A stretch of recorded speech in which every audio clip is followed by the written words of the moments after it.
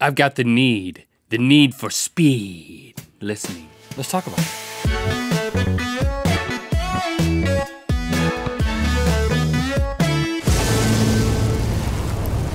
Good mythical morning. Thank you for making us a part of your daily routine, and on Thursdays for asking us to give you advice as if somehow you have confidence that our advice will be worth taking. It will be. It is. Question comes from @LinkNeils, who asks, how do I learn faster? How do I learn faster? Great question. Interesting Twitter handle. Yeah. Plural version of me. Don't know how I feel about that. It could just be LinkNeils. Yeah, There could just be one out there. Totally different person. I'd like to meet you, Link Niels. Our names are very similar. Look, there's a trend called speed listening. It's a trend. People set things on 2x speed for podcasts, TED Talks, even for college lectures to learn things quicker. Real time is for losers. That's right. So today we are going to test out our speed listening skills as we play once, twice, 3 times the listening speed. So according to one study, people speak on average about 105 words per minute, but you can...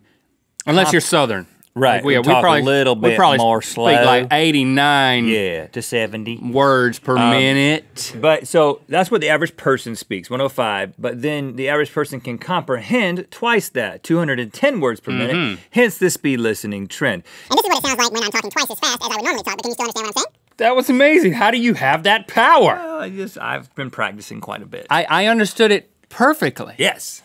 But it was done in post. Yes. So that's just full disclosure. We have designed a test, an experiment, if you will, to determine who is the best speed listener. Let's get to it. Round 1. Okay, we've moved the desk over to give Rhett room to participate first. That's right, Rhett. Lots of room. You're gonna have to test your speed listening skills first. In this first round, I have created a monologue of direction, which then you have to listen to while remaining motionless. Yes. And then once my direction is complete, then you have to follow the instructions that I gave you. You have to do what I said do, and then I'm gonna grade you based on a number of points and award a point value, hence the competition, the winner of which gets crowned the speed listening king and gets a speed karaoke track, which I'm very excited about, so I hope I win it. Rhett, are you ready for me to play your instructions? I guess. Now, just so you know, even though it's 2x and you should be able to understand it, I have taken a little bit of liberty to make it a little bit more interesting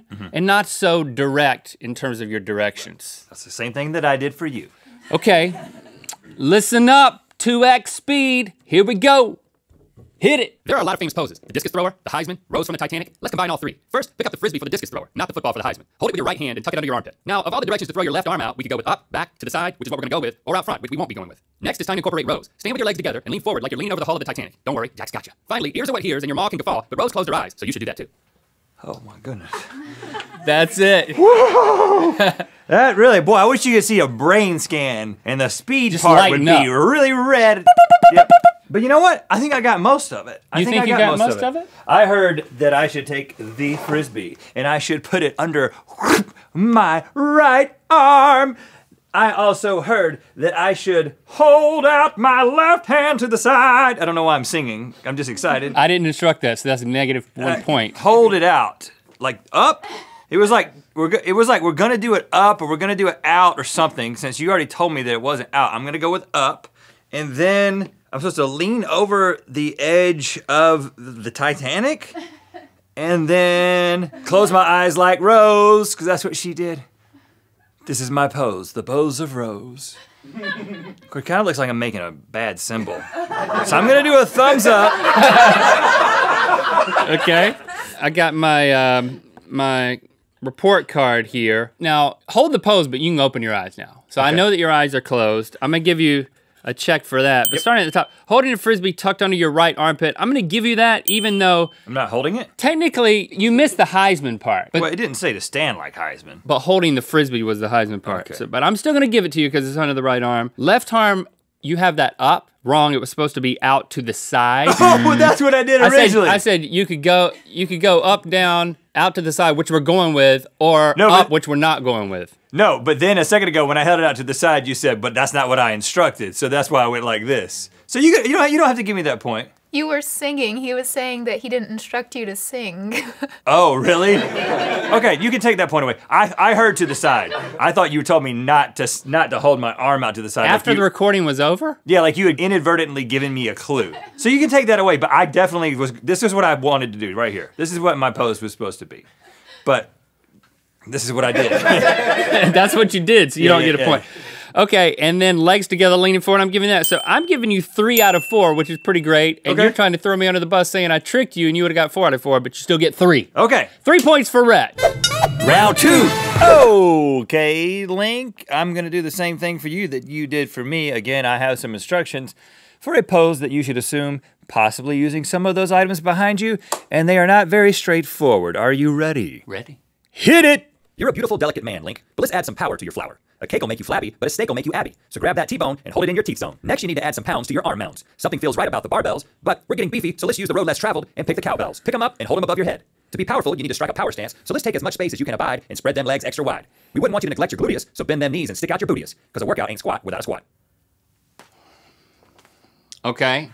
I know I'm supposed to get a T-bone steak and some dumbbells, but the thing that confused me was, oh my goodness, this is juicy, man. Yeah, it's blood, actually. The thing that confused me was it said take the T-bone steak and put it in my T-zone, which is here. Go with your instincts, man. When I was going through puberty, my mom taught me how to wash my face. She was like, you get a lot of oil in the T-zone. Yeah, right. So you want me to put the steak on my face, which is awesome. Okay. But then I have to hold the dumbbells. It's gonna be tough. I think in both hands I have to hold the dumbbells. I don't know how much. I mean, there's probably a way to do it. I mean, yeah, there you go, yeah. Oh, and this helps me with the squat. I get it. Yeah. And then I'm. This is it. All right, now hold that while I evaluate it. Okay, so Link, it was hold that steak in your teeth zone. That's your mouth. But you know what? You probably moisturized your face. But then this. It was actually cowbells that you're supposed to be holding above your head. What? Not dumbbells. I didn't even know those were cowbells. I thought that this was going to be easy, but I miscalculated. So I'm gonna give you no points for holding steak, no points for holding cowbells. And your legs are spread wide, check, and you are squatting with your butt sticking out. So Link, you don't have to keep doing it. Now you're just doing it for yourself. I just wanted you to know that I could do it. Yeah, you can. You are capable of doing it, but you got a 50 out of 100, 2 out of 4. T-zone. Round 3. All right, Rhett, now we're ramping up to 2.5 speed for my second set of instructions. Supposedly not physically possible to do? It's above the threshold of just normal understanding. Okay. Yes. Again, there's some things to misdirect you. Kind of like cowbell, dumbbell. Yeah. I don't know. All right, you ready? Hit it. Rhett, they say that he who smelt it dealt it, but sometimes even if he smelt it, it's hard for him to tell if he's dealt it. So take a seat on the floor to get a little closer to the stank. You're one step closer to sniffing out the stench, but you look a little odd sitting on the floor, and we wouldn't want someone to get suspicious. So why not work in a workout? Put your hands where you put the past, behind you that is, and lift your legs in the air like you just don't care, except you do care because you're a decoder, and you're gonna find that odor. It's time to determine if you did indeed smell the deal. So tilt your head down toward your nether regions. They're closer to you now anyway, so it won't look weird. You're just deepening the stretch. Take one sniff and determine that you done did the deed, my friend. But hey, passing gas is just an air mass, so stop its journey up your nostrils by grabbing the clothespin and putting it on your nose. Not the clown nose. That's not where your nose goes. A little faster that time. Okay. I think I've got the whole pose. I know there's a clothespin involved. He thinks he has the whole pose. I think I'm supposed to sit on the ground. I think I'm supposed to put my legs in the air. I think I'm supposed to. That clothespin is doing nothing to impede you smelling anything, by Put the way. my hands behind my back. And then I think I'm supposed to put my head down towards my nether regions, and I'm supposed to smell like I just farted. This is my pose. Score me, Link. Sitting on the floor, check. Legs up in the air, check. Arms behind you on the floor. So I don't give you that one. That Oh, one's really? wrong. Like this? Oh, that would be a lot easier. Face pointed towards the crotch. You're all over that. Yeah. I think that's instinctive for you. And clothespin on your nose, even though it wasn't fully on your nose. You know what I mean. I think that's just a problem with your nose. So I give you a point. So Rhett, you did a great job. That's 4 out of 5 for the Rhettster. Yeah! Speed it up again! Did you actually toot? I have since you've been talking. I'll give you an extra point for that. Okay. Round 4. Well, I gotta say I'm feeling pretty good about myself. If you want to start speaking to me at double time, just in our regular lives. Sure, I'll be glad to do that. I'll try to speak twice as fast. Like the Micro Machines man. I remember that guy. Okay, Link, you are gonna have an equally complicated pose with a number of steps at 2.5 times normal speed. Are you ready? Not really. Hit it! Link, these tests have been stressful, so why don't you take a moment to relax? Let's drown out the outside world. We don't have anything for your ears or nose, but we can help with your eyes. Grab the spa mask and place it firmly over your eyes. You also need to dress for success. Relaxation success. A sweater would make you sweatier, but you won't need to disrobe to wear this robe, so grab the robe and put it on over your clothes, not the sweater. What's the most relaxing position? Standing is exhausting, and laying down is relaxing, but you could fall asleep, so sitting is probably better than standing or laying. You should sit in the chair. Now for a special treat. Take your shoes and socks off, lift your feet up high, and call for the foot bath so you can get your toesies all cozy. Okay, I'm ready for some relaxation. Now I'm gonna, all right, I know. So I got a spa mask, which is this, and I'm supposed to be in a chair, and then, okay, so put on the spa mask, get in the chair. Here, hold my phone. Okay. There it is. I'm forgetting what you told me after that. Oh yeah, a robe. Where's the robe? Well, you don't. I mean, you can. Okay, I yeah, can you take can. this You off? can use your eyes. All right, that wasn't part of the instruction. Okay, put on the robe. Don't take my clothes off. Nope. Don't take your clothes off. But I gotta take my bow nose off. Shout out to Bo. We know you know, Bo. Bow nose speed listening. Okay, put this over here. Product placement. Then this here. This here. And give me that foot bath. 100%. Okay, I will let you know when we are ready. Bring it in. I'm nailing it. Okay. I'm feeling very proud of myself. I think you're gonna have to start speaking to me at 2.5 times speed. Softly insert your feet into the foot bath, Link. Ooh. What the heck? Oh!